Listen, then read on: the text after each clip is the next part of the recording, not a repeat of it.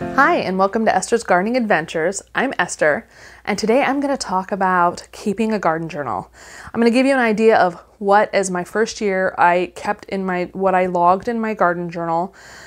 Some of the mini cheat sheet spreadsheets I kept on my computer for reference, as well as kind of some of the things I'm going to add this year and why. And before I go further into this, I'm going to talk a little bit about the winter sowing process. You'll hear that mentioned as one of the things I logged in terms of planting. And if you want to know more about winter sowing, please check out my Winter Sowing 101 series and how to do it. But in a nutshell, it's basically a way of growing seedlings outdoors using things like milk jugs, instead of growing them indoors under grow lights over the winter. So that gives you an idea of what it's about for context. The other thing I want to say is, I think keeping a journal, while obviously you don't have to, I think is super useful because it's useful to your future self. In 2021, I'm looking through this journal and I'm seeing the things I logged in 2020, and both it's fun because it's kind of nostalgic, but also it's reminding me of the things I want to do differently this year. And I think it's actually, as a side benefit to you, it's actually some of the things I'm talking about in videos lately have to do with kind of what I've marked in the journal from last year. So I think it's useful in that way, but also it's useful during the year because, for example, when I log what I've winter sowed when, because I space out filling up those jugs over a certain amount of time, when I log that, then later on when I'm like, oh crap, did I already plant seedlings for marigolds? And I don't want to traipse outside in the snow or in the cold or whatever to look at the jugs to know. I just check my journal and I see, oh, I sowed that on February 1. Okay, I'm good. I don't need to plant any more of those unless I decide I want more. So that gives you an idea of why it's useful to keep one. Now, you can keep it in any format. You can use a notebook like I did. This little Centauro notebook that I got in London in 2019 when my husband and I went on our belated honeymoon. Or you can also, keep it on a computer, on a spreadsheet, or on a online form like I have Evernote. You could keep it, log on there. There's all kinds of ways you can do it. Some people keep 3-ring binders. So, there's all kinds of ways. Now let me go through what I logged last year. And my handwriting isn't great. And I'm not going to apologize for it, but I have to say, when I was keeping this log, I never expected to be showing it to anybody. But it's pretty tame anyway, so it's not a problem. Okay, so for example, on February 1, which was the first day I winter sowed anything, the first day I started my seedlings in winter sowing jugs, was on February 1. And you can see here that I did swamp and milkweed. I did 1 jug. And I did 5 holes, and that means I poked 5 holes and put seeds in 5 holes in the soil. I wish, this is one of the things I will do differently next year, which is I wish I had actually written down how many seeds I had planted instead of how many holes I poked. I don't know why I thought that was logical, because then I would have a better idea of propagation rates afterwards. All right, I'll get to other things I want to do differently this year later on. So then if you'll notice, I also went back with a different colored pen later on, and I marked down that the jugs failed. And that was because they didn't grow. So I did go back and mark when they failed. I don't think I did it for everything, but I know I did it a few times, and that's a few examples. All right, other things I included in my journal include, I made a list because why not?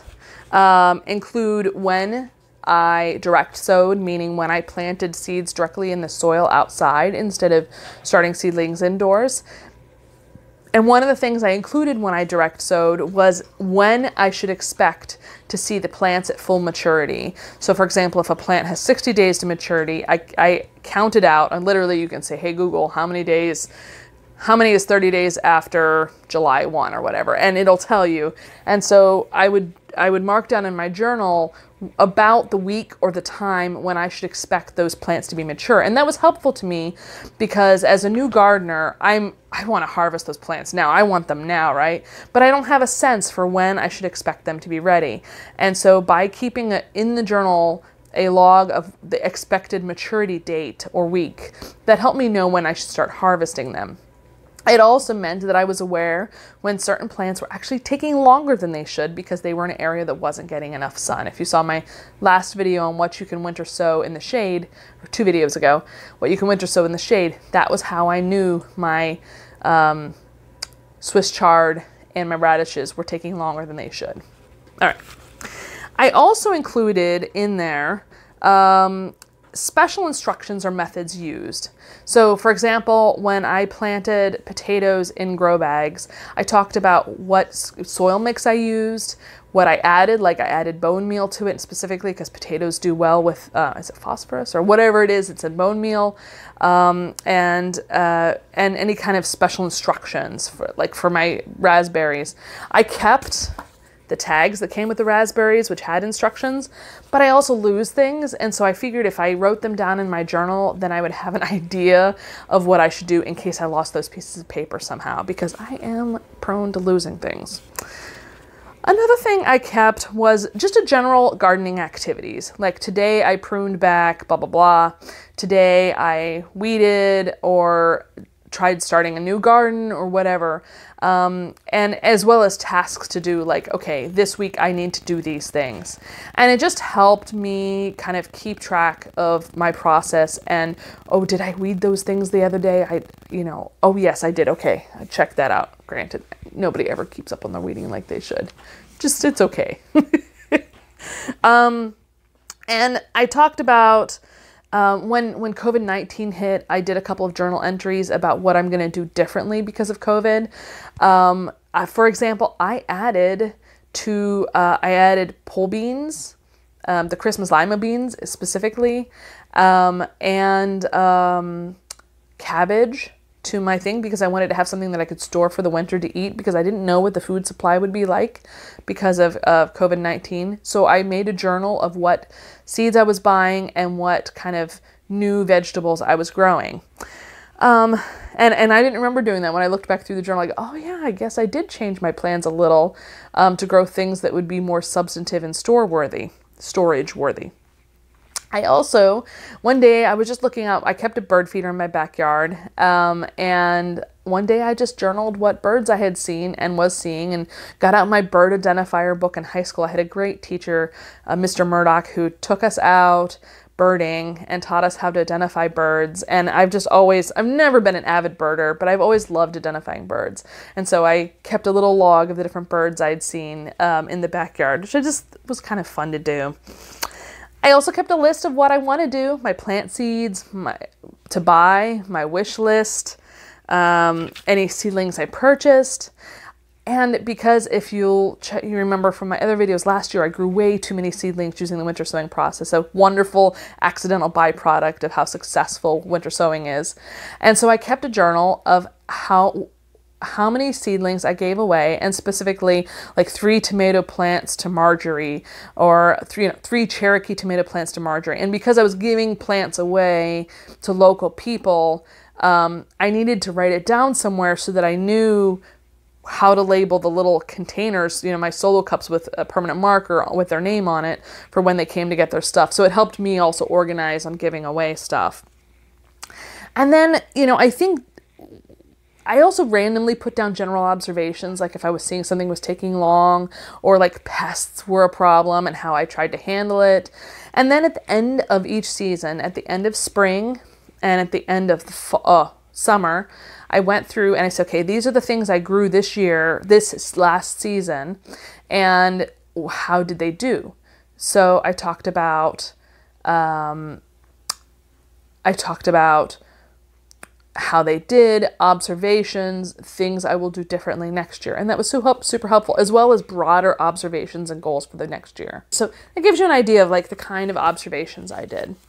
Now to talk about the things I'm going to add this year, or have already started adding. So the 3 main themes. One is soil type. This year, I want to pay more attention to when I'm doing my winter sowing jugs. There's the 2 winter sowing groups I'm a part of on Facebook. There's just a huge amount of discussion going on right now about what soil types work well for winter sowing. And I don't have a strong opinion on it because I didn't really track. I used like 3 different things when I winter sowed last year. I'm going to keep in my journal a log of what type of growing medium I used, what potting soil brand I used, to help me understand if a pot failed, was one of the failing point the type of soil. The only way you can know is to find out for yourself, right? And while I trust the people who have said the really expensive stuff works, it is very expensive. It's $20 more expensive than even the cheapest or like decently cheap organic type. And so I want to know, do I need to be spending $35, $25 to $35 for a bag of potting soil versus $9.99, right? All right. So that's one of the things I want to keep track of this year, and I've started doing that. Another one is I want to put more details about the seeds. Now, I already mentioned sort of toward the beginning of this video how I just tracked the number of holes I poked in the soil and planted seeds in instead of how many total seeds when it came to jugs. Now, I think when I planted them outside, I marked how many. No, I think I did holes for that one too. So I want to actually write the number of seeds down, or if I did like a scatter version, like where I just scattered them, at least mark that down. And then that way, when I go back and I say, okay, I got 6 out of 8 of the seeds that I sowed I'll know the germination rate is fairly high for those. I also, because this year, unlike last year, I'm using seeds that are older. Some of them are ones I bought this year, but most of them are ones that are older. I also want to know what age the envelope is. Like if it says seeds for 2020 or 2019, I'm even going to try one from like 2005. That's a whole nother video we're going to get to later on this spring to see if you can grow 15-year-old tomato seeds. But okay. And then, I also want to, within that, last year harvested a bunch of seeds from my own plants, tomato seeds, flower seeds, herb seeds, and I want to know whether the seeds grow, and if I self-harvested versus got them from someone else who had a higher propagation rate. I want to know if my harvesting process worked. So I'm going to mark there on whether the seeds were from me or from a third-party source. And I may even do like half jug me, half jug other third-party source, just in case my process didn't work well. All right. So then the third theme of things I'm doing differently this year is it's the YouTube channel stuff. Last year I started this channel at the beginning of the spring of last year. And there's no real, I don't make huge notes, but like notes that I want or episode ideas if they're ones I want to do later on. Like on winter sowing, I'm going to be doing a whole bunch of videos later on in this process because I'm not going to rush the process on my end because that doesn't help anybody. It doesn't help me. It doesn't help you. So when the time comes to show you things like when to transplant, I want to have things to transplant. And so I have a list of things I want to make sure to do videos on this year if I can. All right. So I hope this all has been helpful to you, and I hope if you aren't journaling, it inspires you to keep a journal in some form. Even if it's a vlog, even if it's something like this, keep a journal, take photos, keep track of things. It really can help yourself now and in the future. And if there are things that I haven't journaled that you think I should be, or that you found very useful, I'd love to hear that. Or if you have questions about I don't know what questions would help, but if you have any questions, feel free to ask.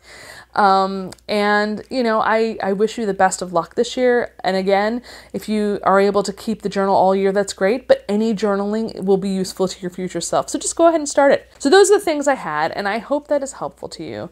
If you enjoyed this video, please hit that like button.